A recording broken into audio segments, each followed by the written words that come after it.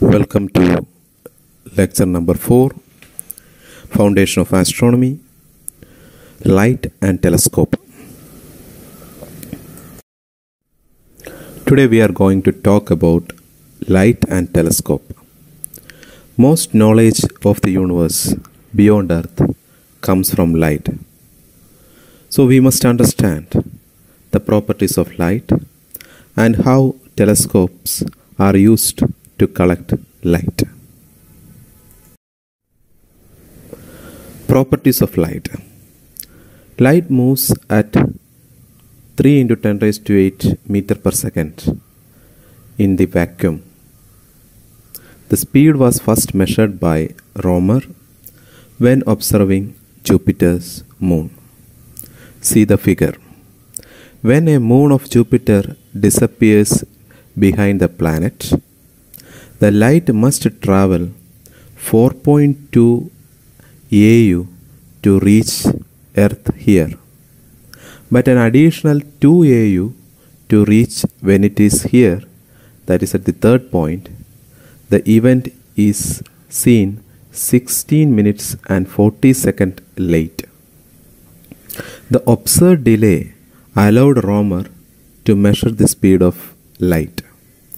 The speed of light is calculated as 2 AU divided by 16 minutes 40 seconds, that is equal to 3 into 10 raised to 8 meter per second. Now, light is an electromagnetic wave. That is, light is a combination of electricity and magnetism. It is a transverse wave. It is very similar to a drop of water creating ripples. Sound is a longitudinal wave. Unlike sound, light does not require a material medium to travel through. We can visualize the difference between transverse wave and longitudinal wave from the figure given. A transverse wave creates crest and trough, while longitudinal waves creates compression and refraction. So, transverse wave can be thought as a drop of water in a pond. It produces ripples, and the ripples propagates in the direction as shown. So, light can be considered as an electromagnetic radiation that travel outward to the space at a speed of light. Now, we should know some basic vocabularies while dealing with light. The first one is wavelength. Wavelength is length between crest. Now, what is amplitude? Amplitude is simply the height of the wave. Now, speed is how fast the wave travels. So, light travels at a speed c, which is a constant. Frequency can be defined as number of waves that passes by each second. And wavelength and frequencies are connected.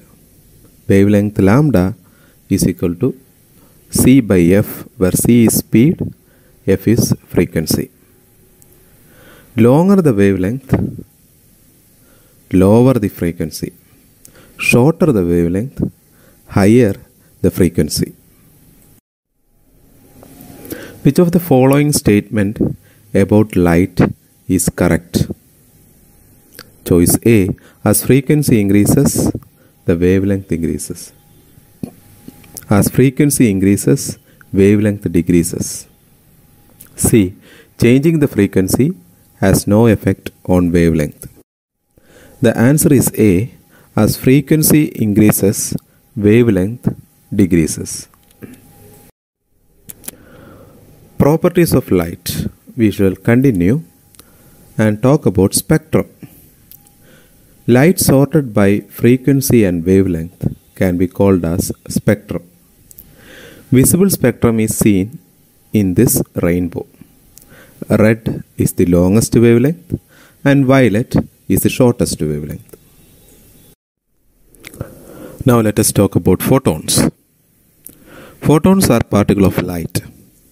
Light behaves as both a wave and a particle. Photons carry energy and can have different amounts of energy. Red photon have less energy. Blue photon have more energy. So it can be compared as, red photon can be compared as a 5 rupee coin, while blue photon can be considered as 10 rupee coin. So the energy carried by photons varies. For red light and blue light to have the same total amount of energy, which of the following must be true? Definitely the answer is B. More red photons should be present so that the amount of energy is same. Now let us talk about visible spectra. Visible spectrum is only a small part of the full electromagnetic spectra. Gamma rays have the shortest wavelength. Radio waves have the longest wavelength. Spectrographs or spectrometer break up the incoming light into different wavelengths and hence allow astronomers to analyze those different wavelengths. Question: which of the following portion of electromagnetic spectrum has the longest wavelength? So from the following choice, the answer is P. Infrared. Question number 2. Which of the following portion of electromagnetic spectrum has the highest energy? The answer is A. Gamma ray. Last question. Which of the following portion of the electromagnetic spectra has the fastest speed? All have the same speed, that is, speed of light. Now coming to the topic telescope. The most simplest telescope that you can see is your eye itself. The eye sees the wavelength between 350 nanometer, that is deep violet, to 700 nanometer, that is far red. So in an eye we have an iris, a pupil, through which light enters and it falls on retina, and retina collects this to the brain through optic nerve. So photons are collected by your retina. The image which is collected in retina is inverted. So brain interprets the image and gives the real picture for you. Now modern astronomy. Photography opened the door to modern astronomy. Astronomers could create permanent images and spectra of celestial objects. Astronomers could see objects previously too faint to observe. By your simple mobile camera, you can take fabulous pictures of moon and analyze it. So, what are the features in the digital detectors which is available with us right now? Digital detectors are called charge coupled device. They are more efficient than film. Digital recorders record photons as pixels. Photon creates a signal in the array to create an image. Now let us talk about the image which is obtained from this CCD sensors. Each element and molecule interact with the light in a unique way. So definitely a unique spectra is obtained for each and every light.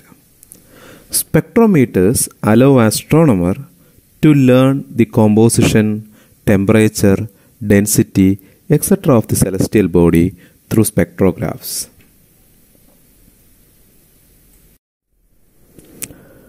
Now, telescope is broadly classified into two according to the mode of their operation, that is reflection and refraction. Reflection occurs as light hits a mirror and bounces off. Refraction occurs when light enters or leaves a material. When a light enters or leaves a material, the light bends, and this bending causes the light to move in a different path than the original path where it was coming. This is the basic principle behind lenses and how lens is able to focus the image to a single point, that is focal length. Now, refracting telescopes use lenses. There is a primary lens which refracts or bends the light, and there is an aperture, that is the size of the primary lens, which decides the amount of light which is going to the telescope. The focal length is the distance between the lens and the image. Aperture sets the light gathering power. Larger aperture, more light. Longer focal length, larger the image. Now we have another type of telescope also which uses mirrors. Reflectant telescopes uses mirrors. There are primary and secondary mirrors employed to image a distant object. Now let us talk about the effects of atmosphere. The atmosphere does not allow light through. Nearly gamma ray, X-ray, UV and infrared wavelength are blocked. A range of radio waves is unblocked. So, radio waves is a very suitable wavelength which can be used to study distant objects. So, what are radio waves? Radio waves have the wavelength of centimeters to about 10 meters. So, definitely there should be a large collecting area needed. Radio telescopes are typically of tens of meters in diameter.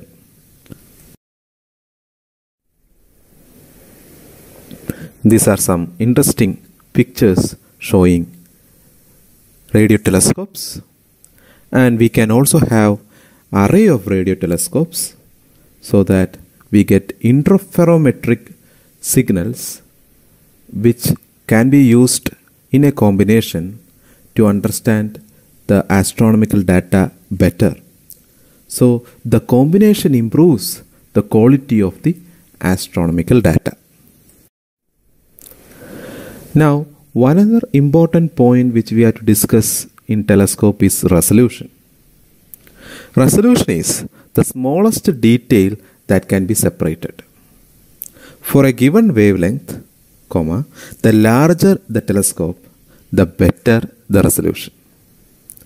Diffraction changes some light from its path, blurring the images.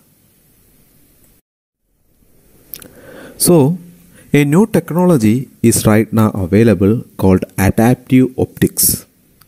Adaptive optics can help correct these atmospheric distortions. So, Earth-based image quality can be competed with Hubble telescope if we use adaptive optics.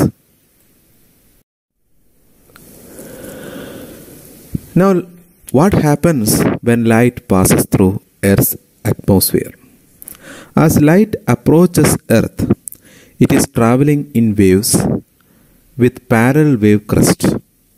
But upon entering Earth's atmosphere, it encounters bubbles of warm or cool air.